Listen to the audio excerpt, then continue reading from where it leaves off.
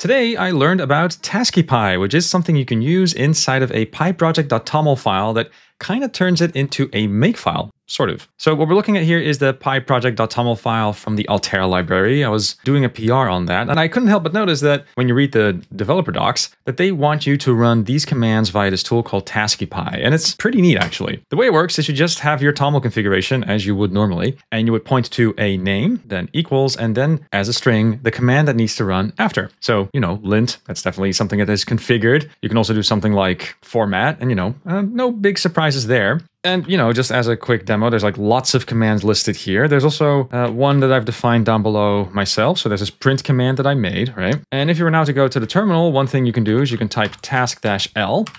It's going to pick up the pyproject.toml file. And as you can see, the print command here, that echo hello thing that I defined myself. So I should be able to type something like task print, and lo and behold, the task is indeed working.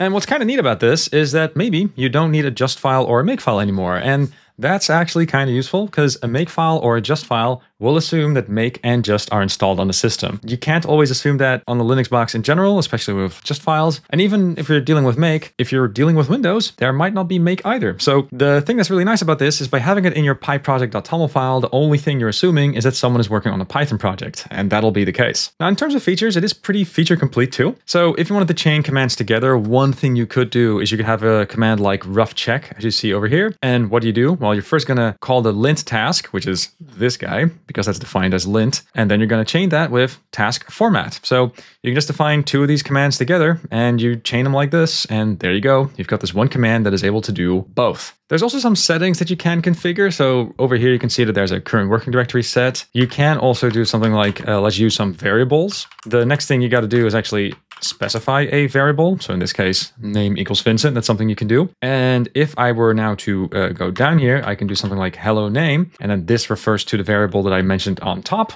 And again, going back to the terminal, if I were now to do task print again, you're going to see it prints hello Vincent. No huge surprise, but there you go. You can also configure variables. That's actually super duper useful too. And another party trick that you can also pull off is you can also use this prefix. There's the pre_prefix and the post_prefix. And in this case, what you're saying is that this has to run before print. So you can say something like, hey, something beforehand and something afterwards. If I were now to run task print again, then you can see that something is running beforehand and something is running afterwards. So if there's something in terms of setup or something in terms of post-processing that you got to run, that's something you can totally do. And as a final thing that's maybe also good to mention is I can also append this with a string. So I could do something like echo some more. And now you're going to see it actually does hello Vincent, echo some more.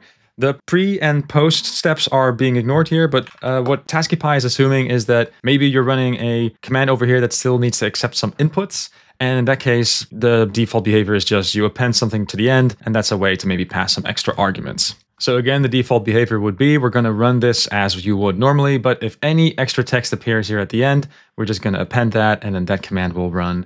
And when you do that, the pre-command and the post-command are going to be ignored, which I do think is a good practice too. It allows you to chain with the double ampersand if you like, but you're also able to be a little bit more manual and bespoke about it. So that definitely feels like, a pretty neat library. I can definitely see a couple of use cases for it. The only sort of two downsides that I do see with this, the first one's a bit of a nitpick, but sometimes you want to have multi-line commands that you want to automate. And, that's going to be a little bit ugly here because you do have this particular config file behooves itself a little bit more to one-liner. So, doing multi-line stuff here is going to be a little bit painful maybe. So that is a bit of a downer. And I guess the other one is that I really like it if you have a make file around and you just do make install and it just the whole setup for you. And unfortunately, because this is a pyproject.toml file, you are now going to have to assume that maybe UV is installed beforehand already, or at least taskrunner has to be installed already. And taskrunner cannot install itself. So in some ways, you remove the need to worry about the make file, that has to be installed and beforehand, but you introduce the fact that taskrunner has to be installed beforehand. So, not necessarily a free lunch, but it does seem like a pretty flexible system. So a lot of stuff to like. If you are dealing with lots of these config files and you just want to move everything into a pyproject.toml file, just know with taskrunner,